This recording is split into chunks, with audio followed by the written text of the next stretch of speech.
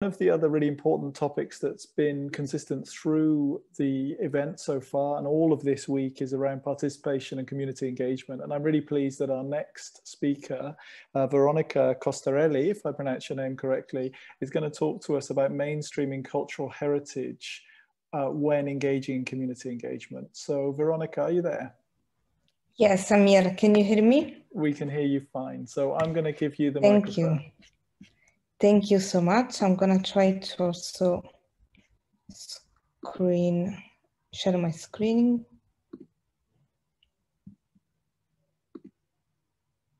Okay, perfect. So thank you so much for this opportunity.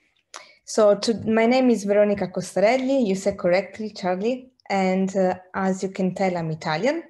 So today we're going to talk about a very important topic for me, which is the importance of mainstreaming cultural heritage in community engagement. I have done this presentation also in collaboration with ICCROM. It is an international center for the study of the preservation and restoration of cultural property. So basically, it's an intergovernmental organization that has been working with its member states to promote the conservation of all forms of cultural heritage, and also engaging different professionals all around the world. For us, it's very relevant because they have been working a lot in disaster risk mitigation and first response to cultural heritage. And they launched actually last year one of the first aid to cultural heritage in times of crisis training course that I had the pleasure to attend. And together we have also launched a small project, which is the role of humanitarian and cultural heritage in emergency response. And how actually is the project trying to demonstrate the integration of cultural heritage first aid and also with humanitarian work, and how much actually this can give a meaningful contribution in alleviating all the suffering of people. And so before starting with the presentation, and especially before talking about how we can actually mainstream in cultural heritage in our community engagement, I believe it will be very important for me to work through a little bit through the terminology that we are going to use, because I know that perhaps not everybody might be very familiar with this terminology. First of all is, what does heritage mean? Well, literally is a property that might be inherited, but also it could be a special or individual possession. According to UNESCO definition, heritage is the legacy that we receive from the past, we experience in our present, and then we pass on to future generations.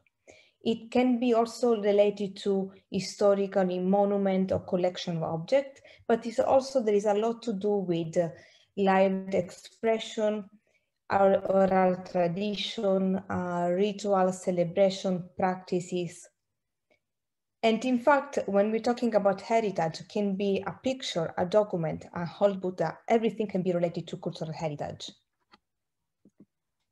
For us, it is very important to define two types of heritage. We have the tangible heritage versus the intangible heritage.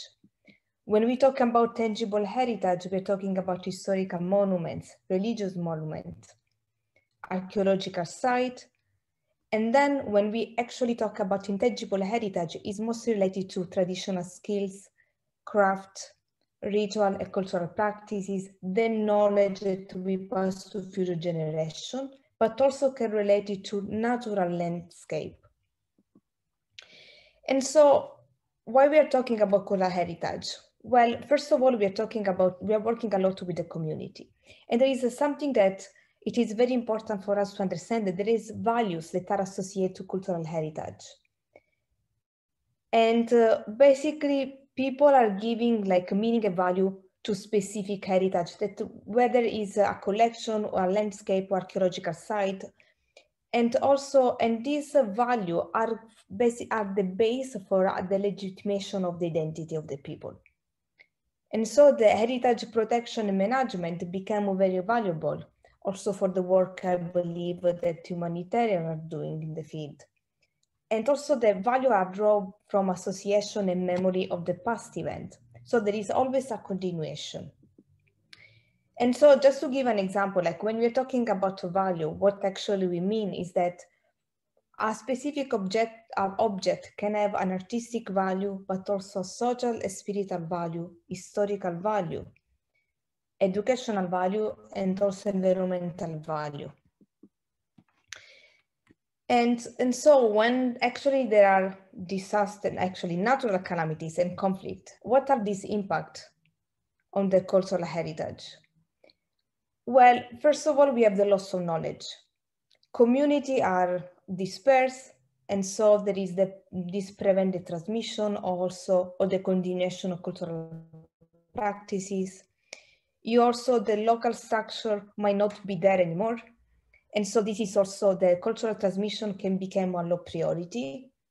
There is not an intergenerational transmission. For example, when we're talking about immigration, for example, migrants might not moving together with a group, with a society, and so they might be quite left alone also in the way how they're performing the art, when in reality, in the place of origin, they're performing a specific art in a collectivity. But also we have the loss of the site. So you also practice specific cultural heritage or cultural activities linked to specific site, and perhaps these sites are not there anymore. There is the loss of tools, loss of record, lack of raw material, and all this huge impact on the value that associated with the cultural heritage. It also can provoke what we call the crisis of identity. That, for example, we can see in our work on a specific targeted group, for example, when we have worked with the Rohingya. And so how can we assess the effect of disaster or conflict on cultural heritage?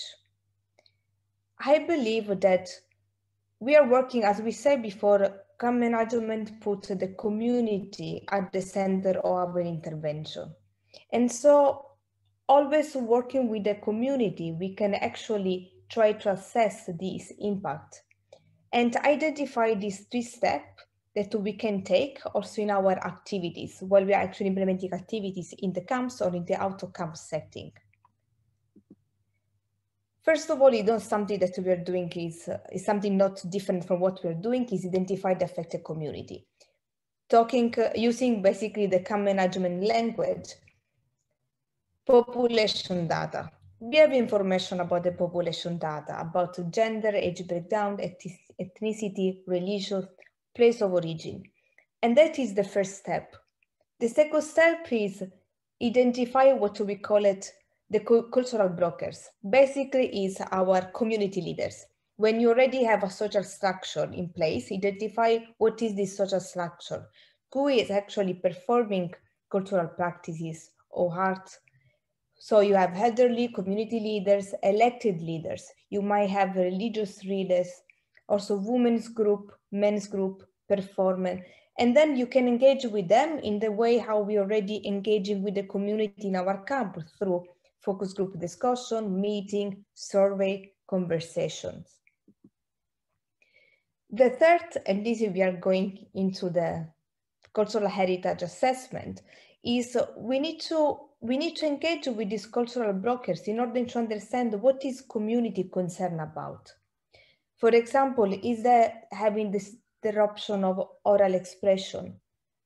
For example, they cannot perform their art anymore, or the social practices, or the ritual, or festival, or local knowledge, or specific tradition, for example. What are the main things that are really concerned that they cannot carry on because of the conflict or because of the aftermath of conflict? And once you identify the concern, then you need to do another step, which is, first of all, document the tangible heritage that are associated with this. So just to give you an example, here we listed place of worship, historic archaeological monument, community places. For example, when you have a community that is displaced, while they are displaced, for example, in informal site, they might occupy place of worship that are quite actually valuable for people, for the host community. And so in order to don't create some friction between the community, it's very important to identify this potential clash ahead of time and also like doing this small assessment. And once we identify all these tangible sides that are associated with their cultural practices, what we need to do is actually assess the status of the tradition and estimate the extent of the change that are brought by the disaster, and this extent if actually this change might be continuing over time. So is the community able to continue its practices? As the transmission of knowledge and skills have completely stopped because of the conflict, as the community be faced any threat or risk performing this art, especially this is related to minor groups? And is there any vulnerable group in need of major support in performing these cultural practices, in continuing their tradition? This will also give you the base for the next step, which is securing and stabilizing. The stabilization of community-based heritage means ensuring that a community can continue a specific practice, even in the aftermath of a hazard event. Ensuring that the transmission of knowledge and skills can continue under a long term and solution can be identified. It also might involve documentation for visual or oral record for the future. And also, for example, it means for stabilizing the tangible heritage. It's also related to, we can support the community, for example, in restoring specific place of worship. We can support the damage and risk assessment to this specific place of worship or where they perform specific tradition. And to be very honest, like, it gave me a lot of knowledge, the course that I have done, because we're struggling a lot in identifying activities to undertake with the community. And I believe that there are like activities that we're already doing with the community that we call it community engagement. But then when you talk to cultural experts, actually, we are already doing some activities that are related to the preservation of their own heritage. And I believe we need to also acknowledge that this has been already ongoing, but I think they should also be mainstream somehow, because cultural heritage is not something that you put in a box, but is something that is integrated because it's part of the community that we are serving. And there are a lot of key benefits of cultural heritage program in the post-conflict recovery. As we say, engaging the community is one of the most, I believe, very important aspects for us. But then you can also use the traditional knowledge to empower with skills for employment. For example, in Myanmar, once the people were displaced in camps, we had a specific a group of men that were used to actually in fishing. That is part of the tradition, but they didn't have anymore their tools. What we did with our community engaged activities, we decided to provide the material for fishing net. And so the community restarted already to do some, basically the work that had been doing before the displacement. In that sense, there were a continuation. And this is pretty much related also to inclusive development, because you can also provide an impact at the scale by working with the government in integrating specific program. It can also have therapeutic intervention. For example, I know that IM in Bangladesh have created what's called this open museum, where people actually have been recording all the oral tradition. Have also been trying to, I think through the use of painting, also remembering very important place of worship. And this, of course, is also related to social cohesion, because, for example, you can also try to create a stronger link between the affected community and also the host community. And you can, with this, you can also give a voice to the people in need. We call it this also the potential memorialization in post-reconstruction. It's also related to reconciliation, recognition, promote also national identity. The way how nowadays the conflict has been ongoing, quite often you have people that are totally denigrated from their own culture, or they've been quite targeted because of belongs into a specific culture or tradition. Therefore, I believe it is very important to also preserve the memory and preserve their own identity. And you can, as I said before, like you can engage with the societies, especially like in the post-conflict recovering. Quite often we have, for example, development actors, they have been engaging in cultural heritage activities, but I believe that quite often we notice that there is always we don't have this immediate step between emergency, early recovery and development. Quite often we overlap with our activities, and it makes sense also trying to engage in those activities, considering that we have been working with the community. And just to give you, like, we have several examples that are collected around the world. In Myanmar, Uganda, Nigeria. For example, Nigeria, the powerful potential of the music have been quite useful to dissipate inter-ethnic conflict. In Syria, for the Syrian, for example, we have had the art therapy in a Zatari camp, theater, the performing art, or for example, in order to remember like the history of the prophet. Actually, I like this slide because it is more colorful. And I remember also in Jordan, actually in another camp in Zatari, we identify, so Syrians were very well known about mosaic. They were very good. And we had actually one of these important person that has been working mosaic for many years, but as well became unfortunately a refugee. And we decided to have some mosaic course. And we created like also this mosaic around the camps. And it was a very amazing like work that I've been doing with the community as well as with Arabic calligraphy. This is like several projects that we have been implementing in Myanmar. So from the fishing net for the also art craft with bamboo stick. And then also we have the art therapy and youth engagement, especially in Kiev.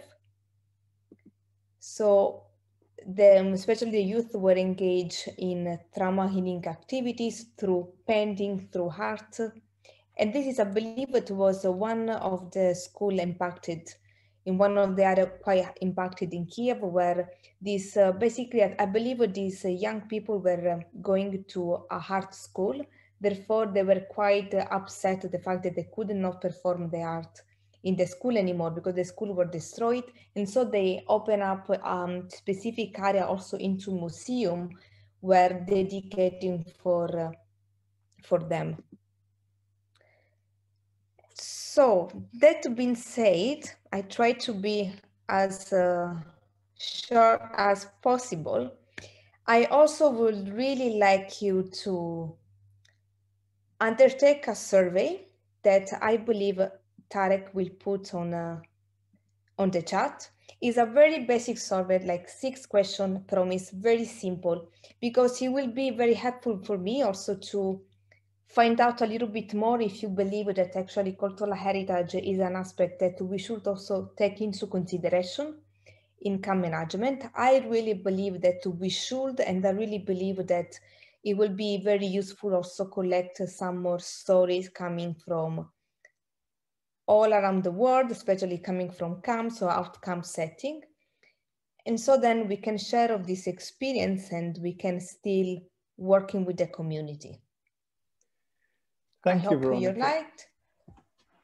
Thank you so much. That was an excellent presentation and some incredibly beautiful pictures throughout your presentation as well. So thank you for that.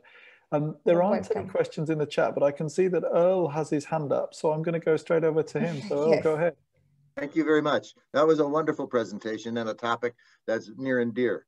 I'm hopeful that you might know about the book that was written by Azur Tiabji on Bhuj in India. It was a book that really documents the tremendous effort that was made by the people from that area in Gujarat after the earthquake to use the community and the skills. It's a very artsy craftsy place. Everything is done that's just tradition and it's wonderful. And his book really documents his whole process, which if you've not heard of it, I would highly recommend that that you do so. It's the book name of the title of the book is Bhuj, B-H-U-J. And the author is Azur, A-Z-H-A-R, Tiabji, T-Y-A-B-J-I. And I was part of a team that went in there, and Azra and I worked together on this thing, and he really pulled together a wonderful effort that brought back much of the Buji experience and in the area of Kutch in India. Over. Thank you for this. No, unfortunately, I never read about it. But I also read, for example, with ICCROM, I was reading a lot of exercise and research they have done with not only in India, but I think it was also in now in Turkey with the earthquake. So they've been working a lot with the community to create also skills of resilience. They also been working a lot, as I mentioned before, in disaster risk mitigation measure. So they've been basically training also civil society, and they were using the community as well to stabilizing very ancient building. Because sometimes, you know, the time that actually a rescue team go into a place, it might take a long time. Therefore, they were actually the community were engaged with this to also stabilizing like buildings, archaeological site. And yeah, they've done a lot. For me, it's been quite a very good experience. The course that I have done is, I think it was lasted for 6 months. It was 1 month in Rome. And we touch a lot of several points. That's why I believe that there are a lot of areas that are overlapping with humanitarian. We just, I think, is a matter of calling things with a different name or same name. But in reality, we have a lot of similarity. And I believe that there are a lot of, I would suggest like a specific topic that we can explore together and find a way forward, also between humanitarian and cultural heritage experts. Because nowadays it's very important to support the identity, also the loss of identity and memories of people. One of the other things that might be of interest is that I was part of the Asian Disaster Preparedness Center in Bangkok, and we carried out a series of training sessions for the museums in the region. It was a regional course that we sponsored with the Getty Foundation. And the experiences that we carried out were to look for vulnerabilities within museum sites. And as protective as the Thai institutional structures are, the director of the museum in Bangkok was very open about allowing us to come in, and we had these exercises where we walked around and identified potential issues that could in fact jeopardize the collections and all the other things that were there. As part of this, we were invited to Istanbul and had the really tremendous good fortune of going to Topkapi and to discuss with the director the mitigation activities, the DRR kinds of things that Topkapi is built on a fault line, which I don't know, maybe you don't know what you're building or where you're building. But anyway, it's built on a fault line. And unfortunately, the expectations of a major event in Istanbul would put into jeopardy that spectacular museum that's there. But they have already done a whole series of really phenomenal mitigation activities in the exhibits, in how they store things, what they've done to really protect the tangible culture, the material culture of a spectacular environment that Turkey really represents. Over. Thank you. Thanks, Earl. Thanks for those comments. Veronica, I just want to catch you. We have 5 minutes left because there's some interesting things in the chat. No problem at all. It's a fascinating topic.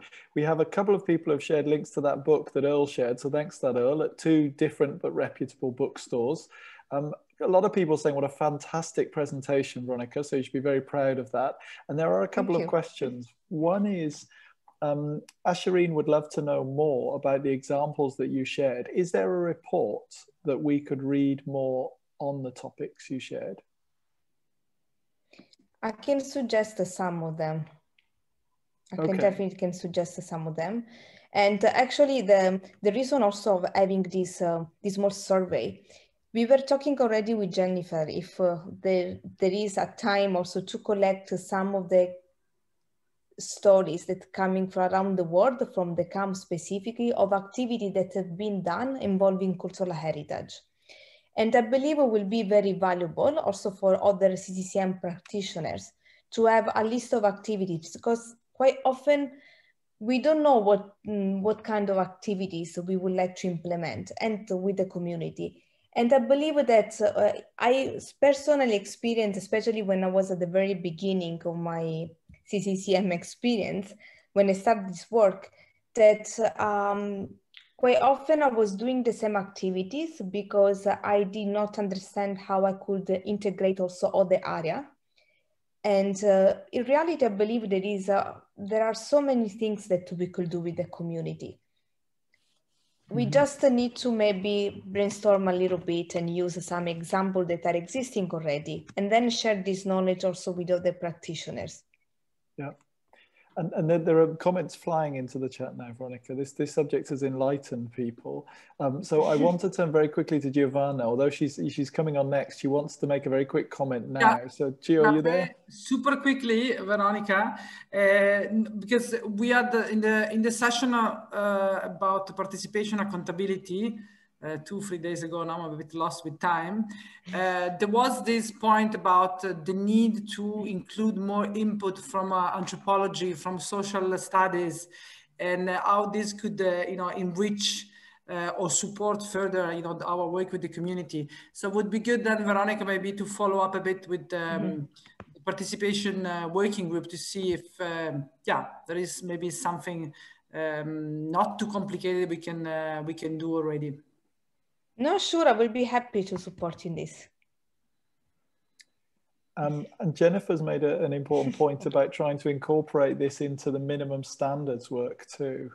Well, just to compete with Gio, I have to say that the working group of the camp management standards has already kind of taken that idea. And it really, like, that frame of mind helped us to really reshape what we were struggling with where our lines were between what camp management does and where site planning does. And maybe it just connects back to the previous presentation from our friends at USAID, in that we were thinking, like, what specifically does camp management do that's different than site planners? And we bring in that view of the population, and we make that link into what is essential to the population that we must preserve within the site and promote within the site and give agency to the displaced population. And so just to kind of clarify, that's for IDPs who may not be able to express themselves within their own site. And so I think that having Veronica on our camp management standards working group really helped to reflect that really, really well. So we will share her with you, Gia, but it's really important that we continue to articulate that. And Vero, thank you for the lovely, lovely presentation. Thank you for inviting me to present. I'm not sure I need to say any more, Veronica. Just, I think you've done a fabulous presentation. Everyone's delighted. So well done. And thank you very much for your time today. Thank you. Please take the survey. Everybody take the survey.